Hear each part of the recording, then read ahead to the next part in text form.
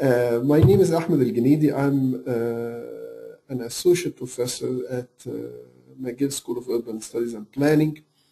I've been working on public transit planning and operations for several years now, since 2001.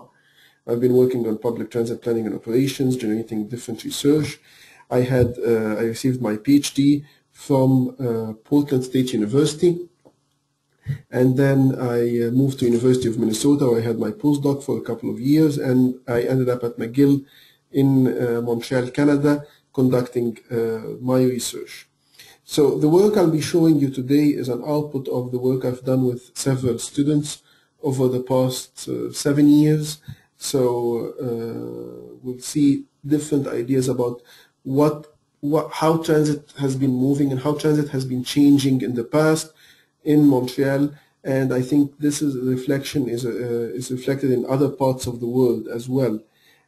Please, if you have any question, you want to interrupt me, since this is a one-way communication, I'm not sure how can you do that except by sending me messages here, and you type a message and you send it to me on the right-hand corner with your questions, if you have any. So, getting started. It's not working. So we are looking at the future. October 2015 is not too far away, and if some of you remember this movie Back to the Future, where the cars were flying, they were flying in the future. That was supposed to be in October 2015. We're not there yet, so I'm not sure, but we still have a year to plan ahead so we can have the flying cars. But the reality is we have something else that's going on. This is what we see now in our transport system. We see someone who wants to bicycle in Montreal in a bicycle lane that's like poorly cleaned from the snow. It's too cold to bike, but he's still doing it. Or you're taking the public transit and you're crammed in the middle of the public transit system. It's too crowded. This is coming from a picture that I took from on a commuter train on the West Island, going to the suburbs, coming from the suburbs of Montreal to downtown. So the reality is we have a heavily congested public transit system.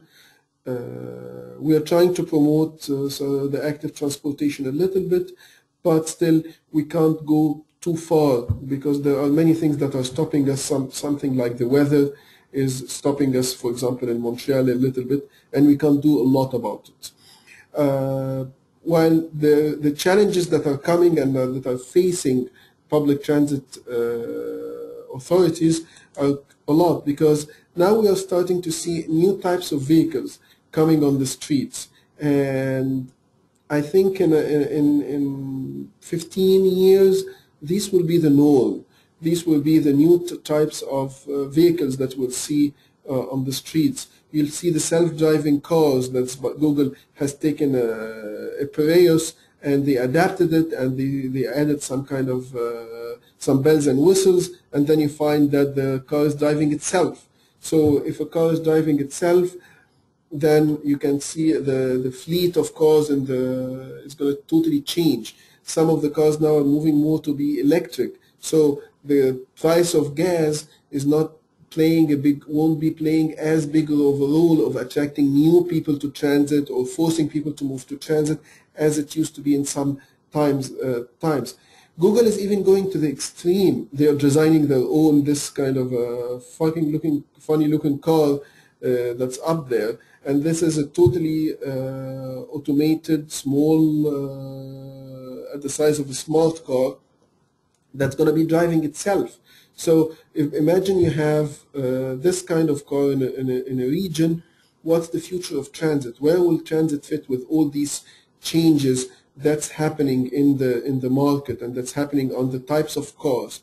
Yes, this is like a little bit of a long term, but we have to think about it a little bit as planners and not only think about the short term.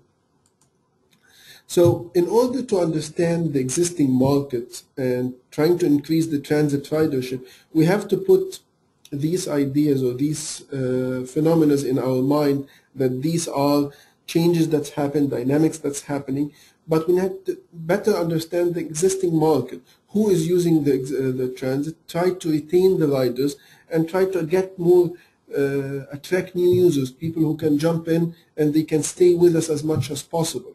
And retaining user can only happen through the satisfaction, increasing the level of satisfaction among the transit users, and increasing the loyalty of these users, so that people will be loyal to the system. They want to stay in it and they want to keep working with the system.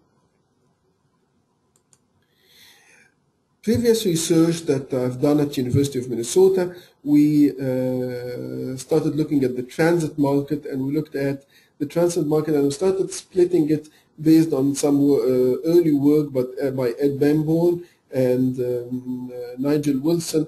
Like Nigel started this in like 1984, and then Ed had his segmentation of the captive and choice users at some point in the early 2000s.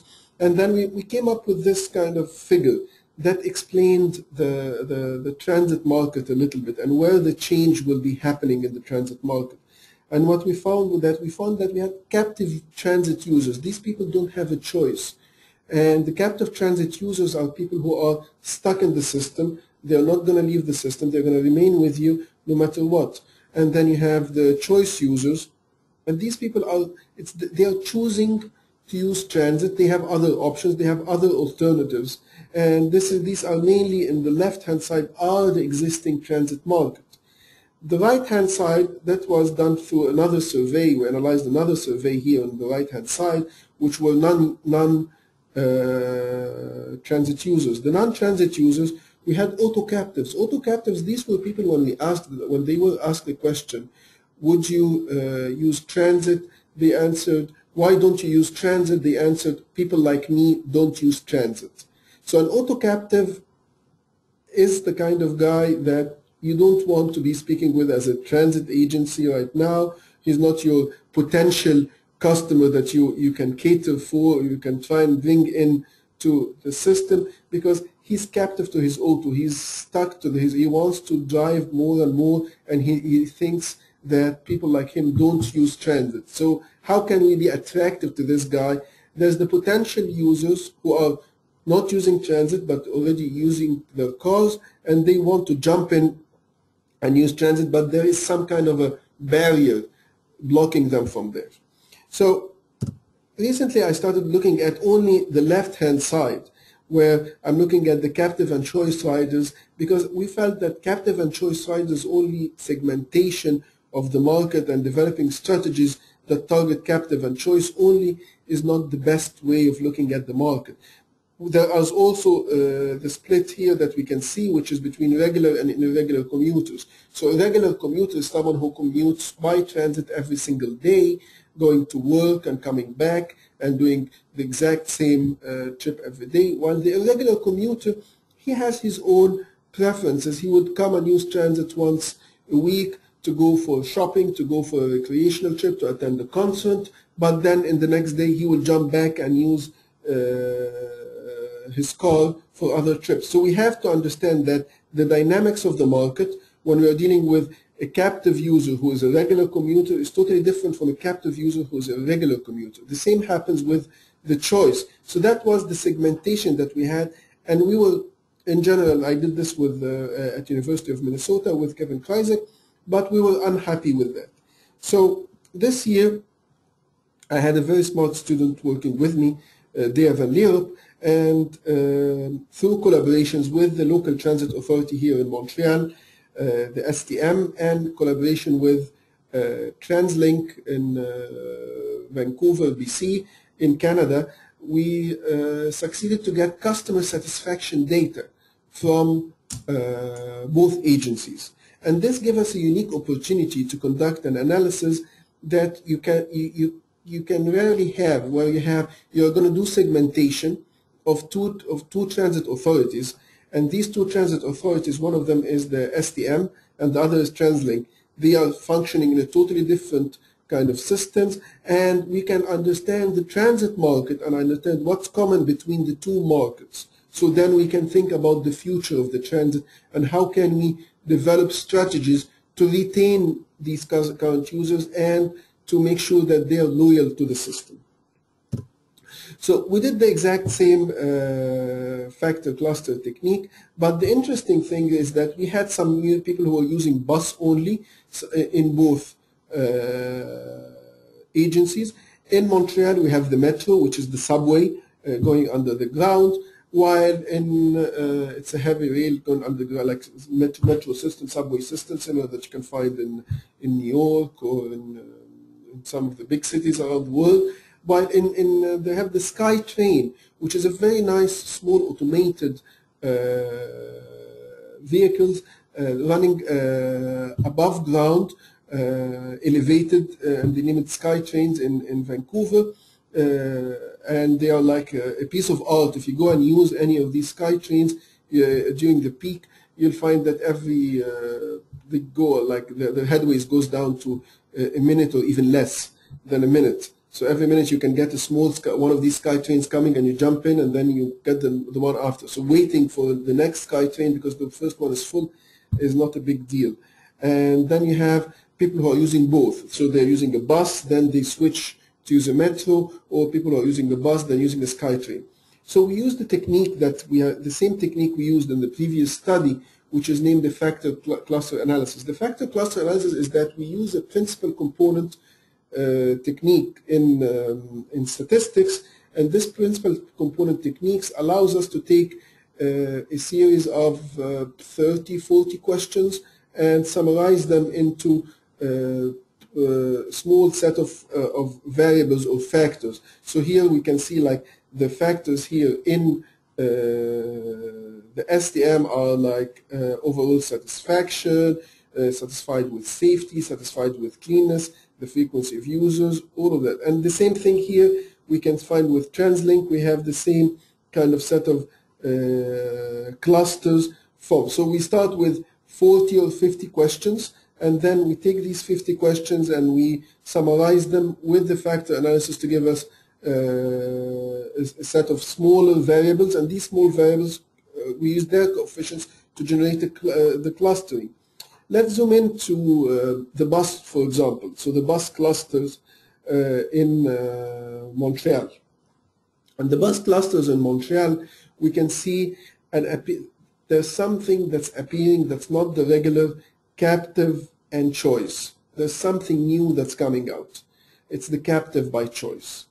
And the captive by choice, this is a person who's overall satisfied with the transit system, and they are loyal to the transit system. They want to use it more. They're going to recommend it to others, and they use it in the weekdays. They are generally affluent, and they don't own a car. So it is their choice not to own a car, and it's their choice to use transit. So they are captive to the system. If you categorize them, if we use the old captive and choice method, we can say that, oh yeah, you don't have a car, so you're a captive rider. Yeah, you don't have a car, you're a captive, but you have the money to buy a car if you want, but you have chosen not to buy a car. So this gave us the new kind of category that will explain more down the road, which is the captive by choice. And this category represents a significant amount of people, and I'm going to show you that later on. And the other thing that's very interesting is that we started to have this affluent weekend riders. So some people who would go and ride the bus only in the weekend, they are well off, they're satisfied with the system, they are a little bit loyal, not that much loyal, but they're using this to go for a concert, to take their children for a small trip in the weekend. So these are affluent weekend users. So we have to see what kind of variety of systems we are offering to cater for these different segments of the transit market. When we go back to the taking all this information and we try to summarize it in two figures, we find a little bit of similarities in the categories, but when we are talking about the bus users and metro users. So the captive by choice and the economizers, people who want to economize their travels, these are common between the bus and metro. There are people who are using bus and metro, these are the number of people who are common between all of them. The same thing we find when we categorize people in the TransLink side.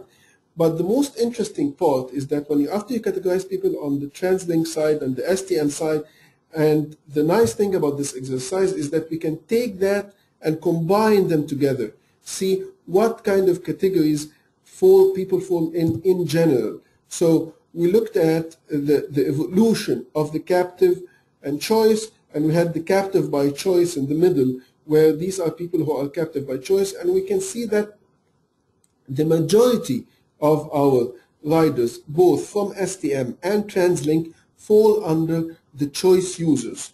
We find the majority of our users are choice users, or the categories that we identified fall in the choice users on the weekday, while in the captive by choice is present in both agencies, okay? And the captive users in the weekdays, the regular and irregular, are still present in both categories as well. So here we are seeing this kind of phenomena of also a new weekend kind of phenomenon. The differences that we found between the two transit agencies is very important, because at TransLink survey, it's a phone survey, and it's much longer than the STM, and they ask more questions. So the more you ask questions, the more you collect data, the more you're allowed to understand your market better. And this is what we noticed when we compared the two agencies. We only found in the STM the weekend choice users, and some of them are regular and some of them are irregular. But when we go to the STM, we found that there were many questions that were not present in the STM survey. They were present in the TransLink, especially the weekend detailed questions about why they are using the system at the weekend and the time of usage, the purpose, things like that. These were available in much more detailed in the TransLink, giving us the opportunity to dig deeper when you have a longer and more comprehensive survey, when you compare the two surveys to each other, when you're comparing the Montreal one to the Vancouver one. But the interesting part is that at the end of the day, we found that we can use data from two transit agencies to generate this kind of captivity by choice thing. And the numbers are very interesting. Well, if I look at the numbers, I found that my choice riders in the regular choice rider, people who will commute every single day from point A to point B to go to work, from home to work, or from home to school on a regular basis every day, I found that this represented around 50% of the STM and 32% of the TransLink. The captive by choice were not available in the TransLink in the regular commuter, but we find that the STM here, we are talking about 70% between choice and captive by choice. So these people, we have to make them happy. We have to work with them, see what's really affecting them in Montreal. These are 70% of the population that we're talking about. When you start adding the irregular commuters, okay, you'll find that your numbers of choice and captive by choice are going way high. You're almost reaching 80% of your population in Montreal. You're reaching 60% of the population in Vancouver. So we are talking about between 80 to 60% of the users of the transit market in Canada are coming mainly from people. It's their choice to use transit. They can afford and they can take something else, but they're choosing to use transit. So if the transit system, something wrong happens with it, or this transit system breaks, the probability of using part of these 70% is huge. The captives, the people, your secured market, that no matter what's going to happen, they're going to come and use your system. You're talking about like 10%, between 3 and 10% here. if you compare the Vancouver data to the Montreal data. So here we succeeded to get from the regular of captive and captive by choice kind of design to a new diagram where I have a captive users and a captive by choice and a choice users, and we have the same regular and irregular commuting kind of patterns. This kind of split that we can see in here, we can take that a little bit further and we dig deep about what's really affecting each type of these, like what's really affecting the captive and the captive by choice and the choice users to understand it. And one of the things we started to find that it's a new market. It's a brand new market that we haven't dealt with before as transit planners, and I think transit agencies also found that it's a brand new market. This brand new market is young, and they're attached to their cell phones more than they're attached to their mother or father. They are linked to them. They can't leave the thing. So if you look at this picture, you find that the girl crossing the street, she's not even looking what's happening around her. She's just holding her cell phone and just reading and not looking around. While if you look at these three guys on the bikes waiting to cross, the first one is holding his iPhone in his hand or his cell phone in his hand, while the other two, each one of them has something in his ears, so they're even listening to music while they are cycling and going around. So it's a totally different kind of phenomena that we are talking with, and different kinds of people that we are dealing with here. And it's different dynamics. How can we deal with that? And how can we make sure that we are satisfying these new users with the system? We are seeing new needs like some people, everybody now from all these cyclists, they want to take their bike on the train. How can they take their bikes on the train? Also, the same thing happens with this guy wants to go to play hockey after his thing, so he's going around with all this big huge bag to work in the AM commute in Montreal, and you see the snow over there. So you have a lot of different needs and new needs that's showing up that was not present in the past. You're not talking about a captive user who doesn't have a choice, who just wants to go out shopping with 3 bags. No, you have someone who wants to do sports with use transit to go to sports. He wants to use transit to go for recreation and events, things like that. So one of the things we looked at these captive and choice and what's really affecting them. And we identified 3 main themes that are affecting the existing users in both Vancouver and Montreal, and I think it will be the same in many parts around the world. We're talking about the low cost of transit. Low cost of transit plays a big role in how people are, like, I'm using transit because it is much cheaper. If I found an alternative, for example, parking in the downtown went cheap because you have automated cars, so I don't have to park anymore. So it's only be costing me the cost of the gas. Oh, but now it's electric car, so I can take my electric car. It's automated, so I don't have to park, I don't have to drive, so my travel is convenient. So I won't be using transit anymore. I will quit using transit. So transit has to remain as a low cost, an alternative to make sure that it can take people from point A to point B a little bit faster than a car, to be competitive. It has to be convenient.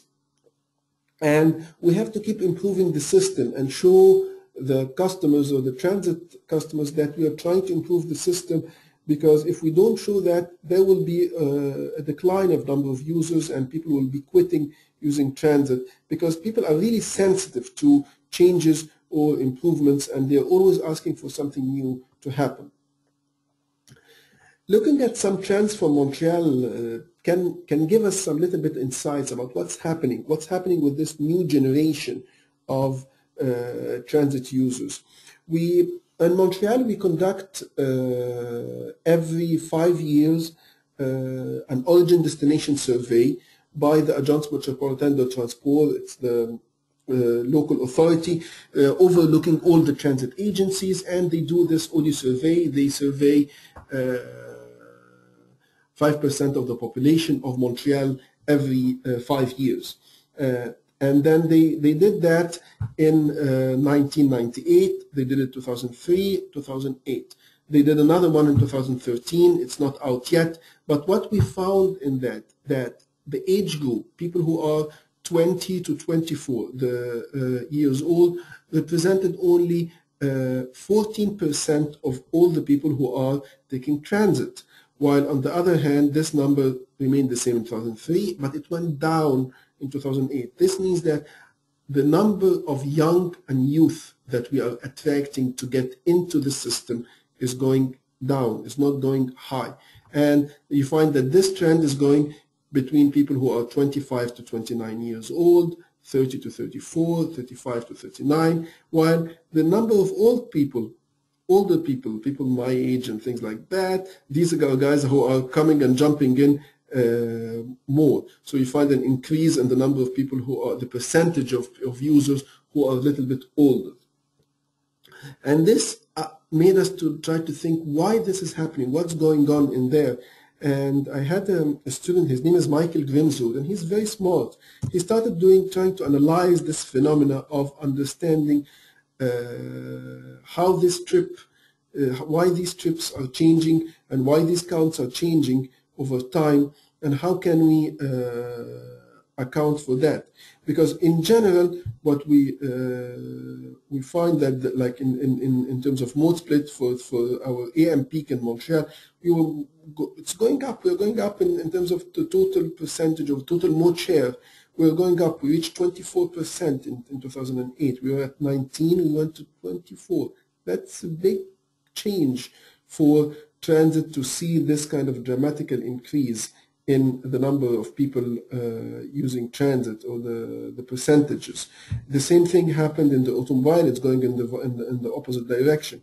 So making the life, we have a lot of construction, so making the life of drivers a little bit harder led to some kind of things. We had a little bit of price changes in gas that might have affected that at that time, but still we looked at it very closely with different statistical models. We couldn't relate that to this kind of phenomena on its own.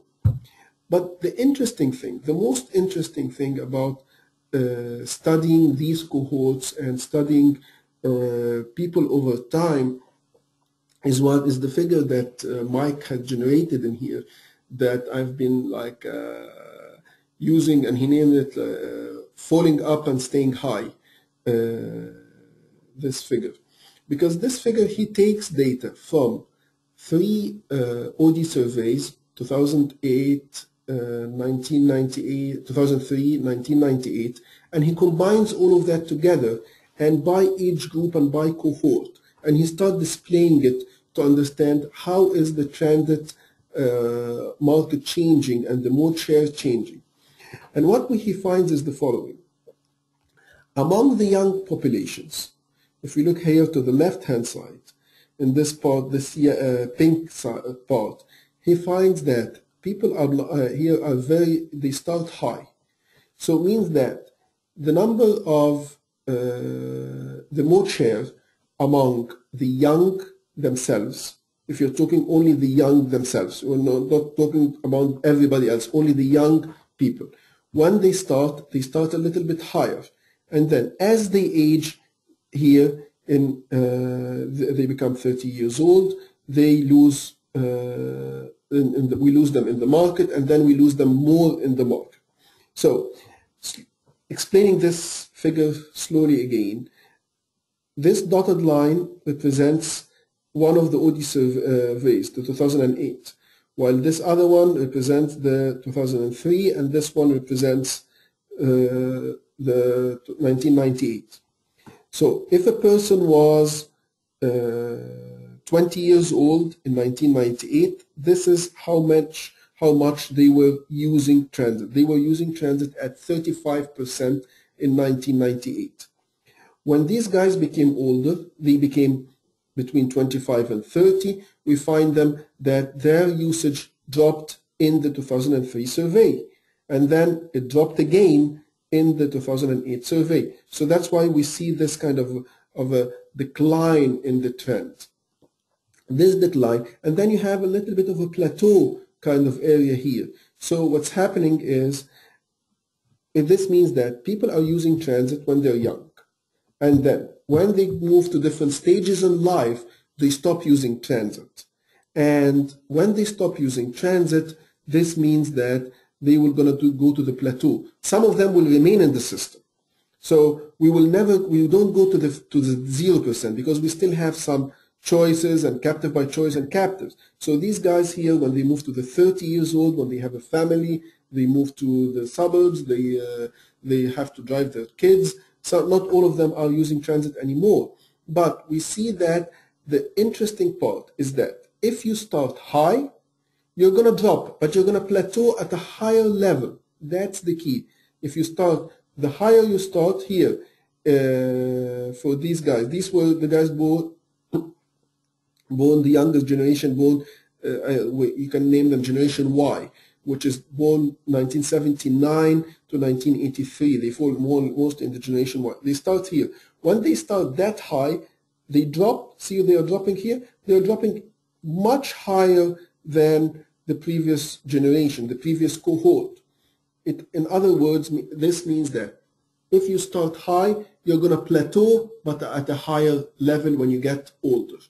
Means that you can get more penetration or more loyalty in among the young generations only if you start at a high level up there. So this is a major phenomenon that we noticed here in Montreal. We are now waiting for the new OD survey to come out in 2013 to validate our findings. One of the things, we validated these findings through a statistical model, and our statistical model was very interesting because we succeeded to control for changes in the infrastructure, things like that, and these allowed us to even see how things are going and how things are moving when we are moving here. So we started, so if you start high when you're young, yes, we're going to lose some of these people, but they're going to plateau at a higher level and remain. So policies affecting the younger generation to bring them in, to understand these guys with attached to their phones more than to their parents is very important to understand. Because the system now in Montreal and in many parts around the world, you have a very long waiting times, totally crowded buses, and in many cases, in systems like Montreal, when it's an old system, you get lots of breakdowns. So these things we have to deal with. We have to work on increasing the speed of the transit system, making it as fast, decrease the delays, try to be on time, and try to be cool. Try to show that we are trendy with the young, trying to attract the young. The more you attract the young, the more you'll get choice riders and captive by choices in the future. The captive by choice are generally young populations. They are not old people. So I would try as much as possible to attract the young population and keep them on board. And improvement and investments from the transit agency have shown to be, in our previous research, to be effective. And this is what I'll be talking about in the next thing. Because one of the things that the transit agency concentrates mainly on-time performance, for example. And when they concentrate on on-time performance, you see that there's always the perception of waiting time and the perceptions of the left-hand side of the passengers. And their perceptions change over time. And what's happening is that when you improve the transit agency's improves a little bit of its on-time performance, the perception of satisfaction scale goes way higher than the amount of improvement that happened. So a very small change or an improvement from the transit agency is expected to have a big or huge impact on the perception and satisfaction, the perception of waiting time and satisfaction. And this was found in a literature review study we did last year with Ahmed and one of the students, Ahmed. We looked at improvements and in little bit of details in Montreal. And when looking at these improvements in details, I can tell you we had a very interesting case study. STM asked us, they wanted to implement an express service parallel to a regular service. And they asked us, can you please help us design this new service along Route 67. Route 67, Montreal is an island. This is downtown area, and this is the route here, running Route 67. They had around 41,000 users per weekday in 2011. So we wanted to generate a bus route running parallel to this one, and what kind of bus route should we do? It wanted an express, so we started designing for them the new express route. So we went through a very, very interesting exercise. We started with them at the time when I started my job here in Montreal, designing the express route, and then they took the design and implemented it, which was an amazing thing for me that our work is being implemented in the world. And then they went to that, let's do an exclusive busway, give it like a BRT kind of a sense that the bus can run during the AM peak on its own right of way, and let's give them more articulated buses, and let's have signal priority. So this happened between all these improvements in 2009 and 2010. So we had bus data between these periods and before that and after, so we can evaluate the bus performance during that time. The most interesting part is that we estimated for them when we designed the system that they will have a range, a realistic improvement of 19%. They ended up saving 13.7% compared to what, so we told them you're supposed to be saving between 11 and 19. Of course, the optimistic was too optimistic when we were doing the design. So it's 11 to 19. That's the reality that we can get. So they ended up saving 14. They're in the middle of what we estimated for them for Route 467 and for Route 67.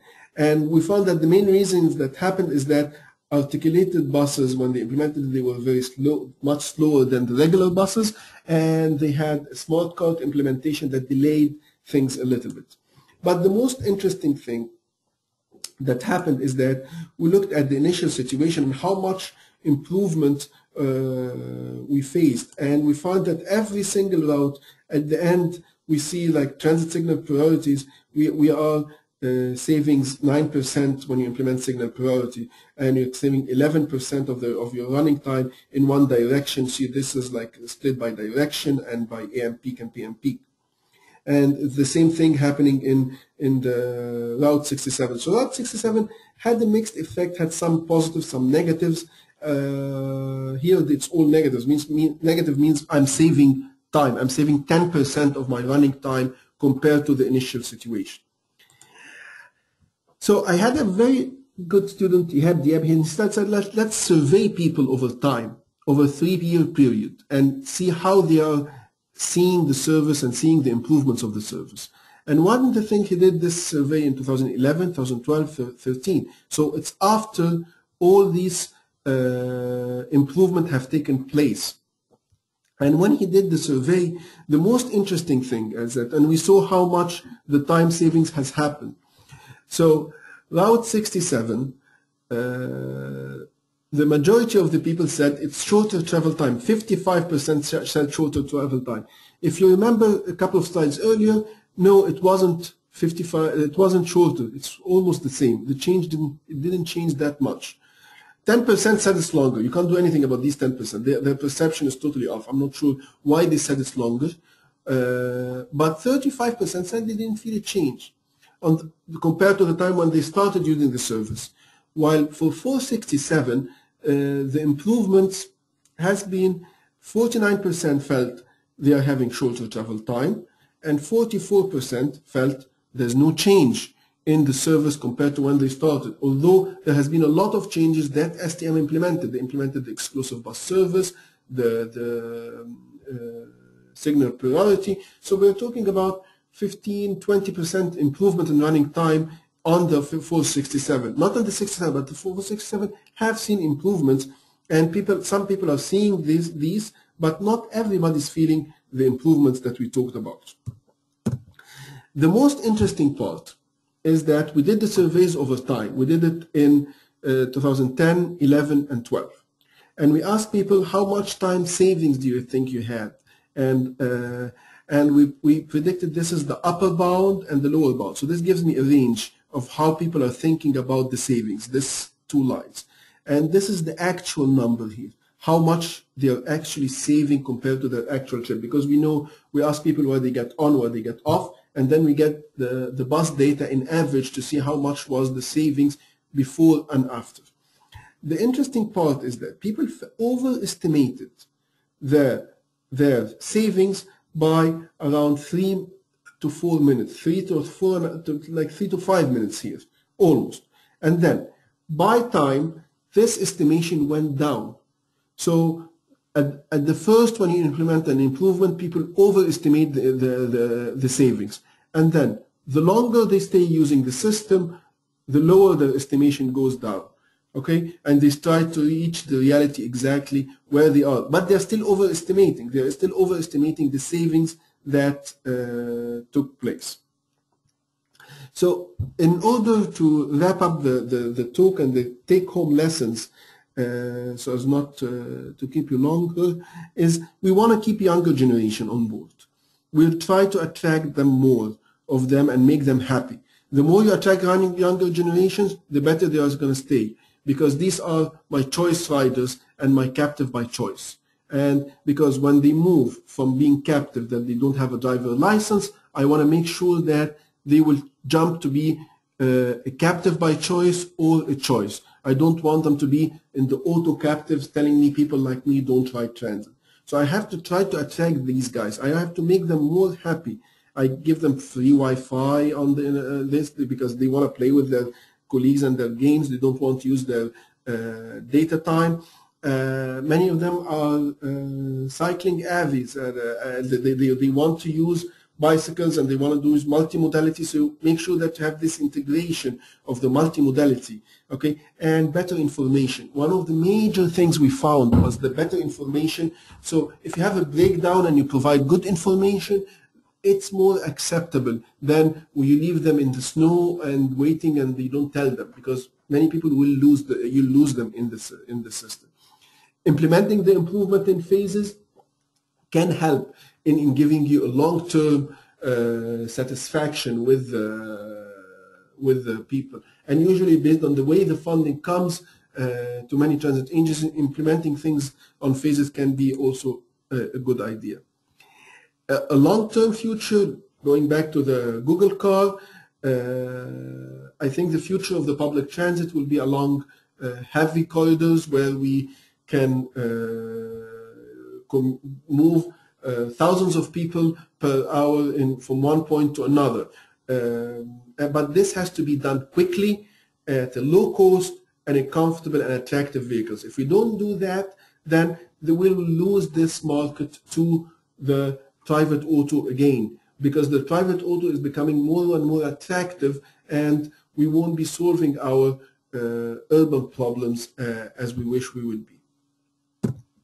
So last, I'd like to acknowledge the 3 students who have done most of the work I have shown you over the past 6 or 7 years with me. Ihab Diab, he's a PhD student at McGill, and he's currently finishing in the job market. Michael Grimswood, he's currently a planner in Vancouver, BC, and Deva Europe, she's currently a PhD student working with me. Also, this work that you have seen has been funded by different agencies, and we can have to acknowledge that. And there were many students who went on the streets to collect the survey data that you have seen. So I have to acknowledge these guys, as well as STM and TransLink for giving me the data that I have used in here. So this is my email if you have any questions. Also, please, we can hang out a little bit if you want to ask any more questions.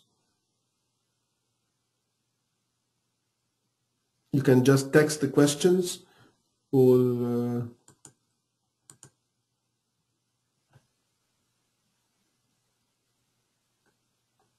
okay. It seems that I missed many of the questions. Some people asked questions and I didn't see them. I'm sorry. Let me go back. Let me go back slowly. Hi, what is the y-axis on the graph? I can see this panel thing is so hard to see. The graph I think you're talking about was the one with the minutes. If you're talking about this one, this is percentage of people with more choice, and that was the only graph I had. The other graph I had was the one with here, these were minutes. So if you're asking about this one, these were minutes. Could you please repeat the difference between captive by choice and captives?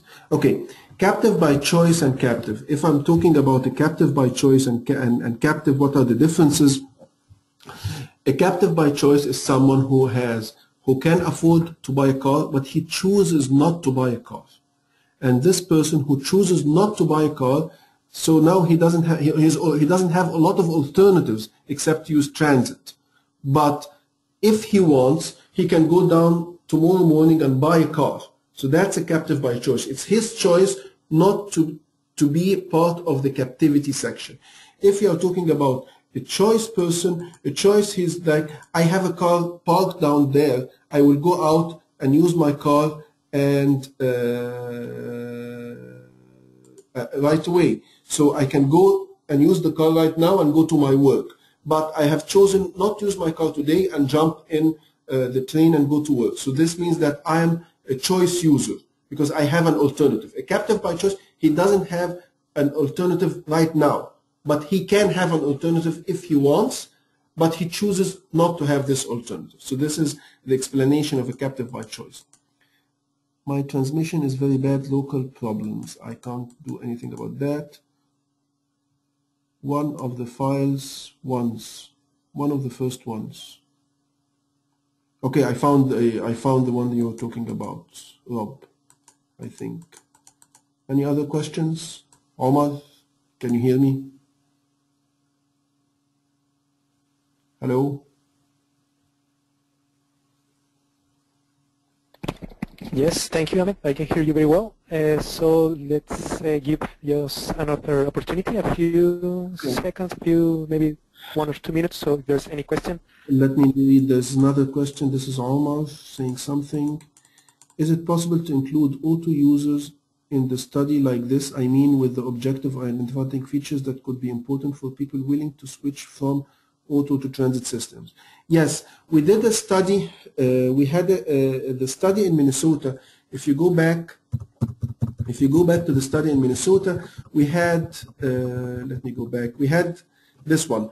We were analyzing 2 surveys. The first survey was a survey done by the transit agency. The right one was people who don't use cars. So yes, we reached the potential users and auto captives by analyzing non-transit users and understanding who's a potential and who's a captive. So yes, we can use the same technique but here in the second studies that I showed you, after that when we identified the choice and captive by choice, we were concentrating mainly on the transit agencies and their characteristics. I can see. It's very hard to see the questions. I'm sorry, it's like the panel is so hard to see. Okay, let me go back here. One of the first one. Do you think the findings of your research affect appropriate level of subsidy or funding eligible to transit system? I hope so.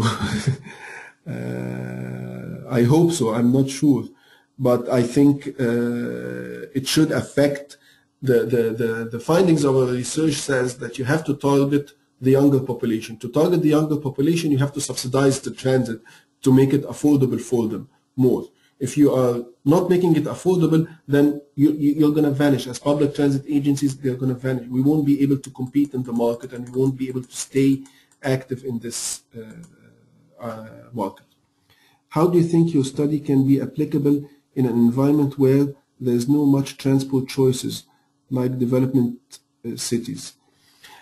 if you are talking about the developing countries, in developing countries, many of the problems is that people are switching to cars. They want the American dream as much as possible, and they want to own their cars. And the public transit system that's provided is generally not good, not so good. So working on improving the public transit system, making it reliable, fast, and cool, and to attract more users, I think is the way to go for the future for developing countries as well. So like the BRTs that's going on in Latin America, this is an example of how you can provide good, reliable, fast service in a developing country that is good. So, and you can attract both the captives and the captive by choice and the choice, and get more of the choice and captive by choice, and move people more to be captive by choice as much as you can, because you don't want, if everybody wants to own a vehicle, owns a vehicle, you will be facing some big urban problems in the future, I think.